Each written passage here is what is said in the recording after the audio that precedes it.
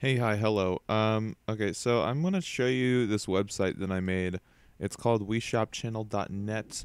I talked about it a little bit in my update video, but I wanted to make it its own dedicated video. And I put off doing this for a while because I wanted to I wanted to make it like edited and stuff, but I didn't really know how to like format this correctly. So instead, I'm just gonna do a quick and dirty video like this.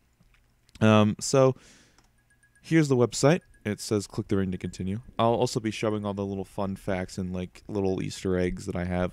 So like, for instance, the first Easter egg, if you actually click the text, then it says connecting, please wait. This is the text that originally showed up in the Wii Shop channel. But that's all it changes. The whole idea is this is a fake loading screen. You just click here to continue. And so here it is. Another fun anecdote is that the reason that loading screen exists is because in order for the website to play audio, you have to interact with the website in some way. So like, notice how the loading sound is not playing until I click the website. I just click the website and now the loading screen's playing. That's because you need to click on the website in order for audio to play, and I figured a way to get people to 100% do that is just to have people click a button to enter the site. So it works out. So this is the website. This is where I post updates about the website. Here's the main thing. Oh, I should remove that. So that just shows info about things. I noticed that the website has been getting pretty popular lately, so I made a little thing about that. And yes, if you would like to make a video about this website, I fully welcome it. Just please put @NathanBames somewhere in the description, because then it notifies me and I can look at it and I can be proud of it and comment. Oh yes, Nintendo, if Nintendo sees this, they will definitely shut this down, so I will not hesitate to do so. Just so you know.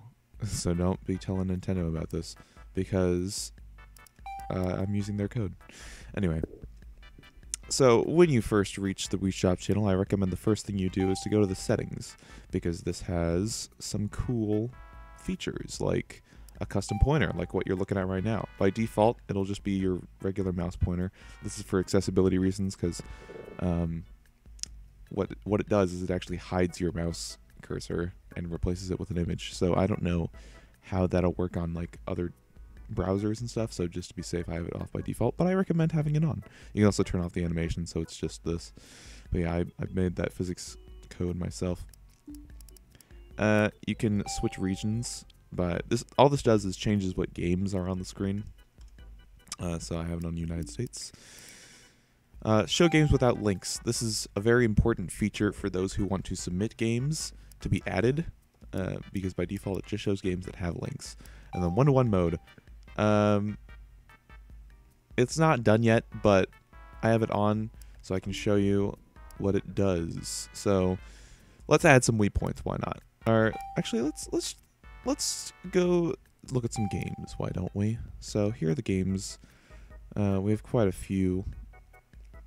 Let's get Too Fast for Gnomes. It was a great WiiWare game. I had the demo for it back in the day. It actually wasn't that great. It was actually pretty bad. Oh, I can't download it because I don't have enough Wii points. So let's add some Wii points.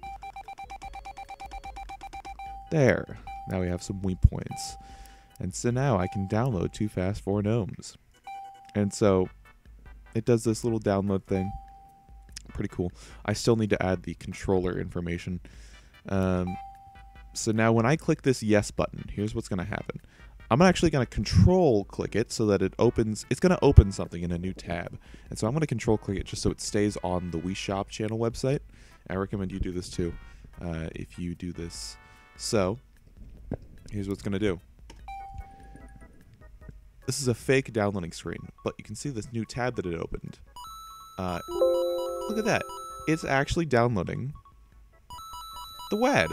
So I can put this on my Wii and do all that. I can install it with a homebrew manager, a WAD manager, and I can play it. that's the whole point of this website. This is why I made the website, was so that it could be a fun way to browse the Wii Shop channel. Or, okay, this whole thing uses. Oh, let me Mario jump here. I bet it's probably pretty loud, actually. Okay, there we go. The whole downloading screen was completely just for show. Oh, it shows me that. Okay, so I want to show you this website called MarioCube.com. This is a massive repository of WiiWare games and all the virtual console games and everything, specifically in this folder. This has all the WiiWare games. So I discovered this a while ago, and then I figured out, you know, it's cool to get any game that I wanted, but it's not very fun just browsing folders and stuff. So I made this website. It's basically just a fun way to browse Mario Cube. And I actually talked to the creator of that repository. Turns out he also made the archive of the Wii Shop channel source code that I'm using. His name is Larson V. He's well known in the homebrew community of the Wii. So this whole thing does work, and I think I did a pretty good job. Oh, wait a second, did it not subtract my Wii points? Or maybe it did. Maybe I'm crazy. Anyway, I'll have to check the footage on that later. But anyway. Oh, by the way, that fake downloading screen is a feature of one-to-one mode. If I turn that off, then, like, you can still add Wii points. And downloading a game, I'll download a different game. Like how about just Gnomes? It just takes you straight to the download. So that's good if you just want to get the game. So yeah, and it does subtract your Wii point count. We also got virtual console games. Also check this out. An on-screen keyboard. I made this myself. I programmed it in JavaScript and everything. Fully works. Oh, I have a Chrome extension that turns on Animalese typing. I'll just turn that off. So there we go. I can search by category. I got genre. These are just automatically added by the games that are added to it. Oh. The Wii menu button just does that. This doesn't do anything. This doesn't do anything. We got Wii channels. That's pretty cool. I do plan to add features for this eventually. So that's pretty much the Wii Shop channel. We got sound settings. The music is really loud by default. I gotta turn that down. I guess a volume warning. I'm gonna turn this all the way up. Yeah, it's pretty loud, so I'm gonna turn that down eventually. So yes. Also, I found a way to add the custom games to this, so I can add whatever games I want to this whole thing. So yeah, I think some of these games. I recently made a big update that automatically adds all of the games to the Wii Shop channel. These are all of them. Every single game. But the only thing that's missing is the download links. Because, as you can imagine, I don't think the games would include a Mario Cube download link as their metadata in the official Wii Shop channel. So I have to add those manually. And I can do that with the help of you. Yeah. So I'm pretty sure some of these games aren't added, like this one. Oh, nope, this one's added. Some of these games can't be added, right? Like, it's Pokemon Snap, I don't think. Oh, nope. Alright, well, I guess I'm wrong. Anyway, I will enable this. So now it shows every single game. But a lot of these don't have download links. Oh. should probably fix that. Not sure how that happened. Anyway, I'm gonna get this game.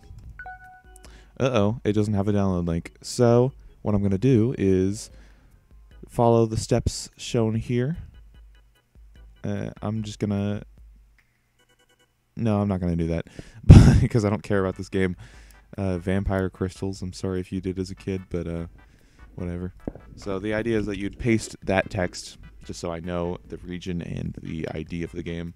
And then you'll go on Mario Cube and you'll find the game and then you'll copy the link to there. And I also want you to do it from this link, which is the exact same repository, just on the website itself. Just so I can have a mirror of it in case one of the two websites ever shuts down. And then your thoughts and comments. And then I look at it manually and I upload it myself. So, there you go. I really gotta fix that. I don't know why that is happening. Anyway.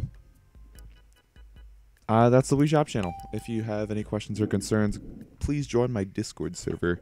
It's been getting a lot of members recently, but I have been keeping up with all the messages. And, yeah. Please send me your bug reports and suggestions and pretty much everything. Oh, I am going to leave you with one more Easter egg. I'm proud of this. I'm proud of it. Check this out. I made this recently. If you click this exact dot, and it only works on this page, on this main menu page. If you click this dot right here, let's make some Wii points. It's an idle game. It's pretty fun. I gotten a lot of people have showed me their high scores of like tens of billions of Wii points. The game officially like ends. It's sort of like when you 100% the game. Your progress is basically just the text that appears here. It ends when you reach $1 million worth of Wii points. You become a millionaire. So I challenge you to beat the game, I guess, in that sense. I'll leave you with that and enjoy. The link is in the description, and I'll leave you there. See ya.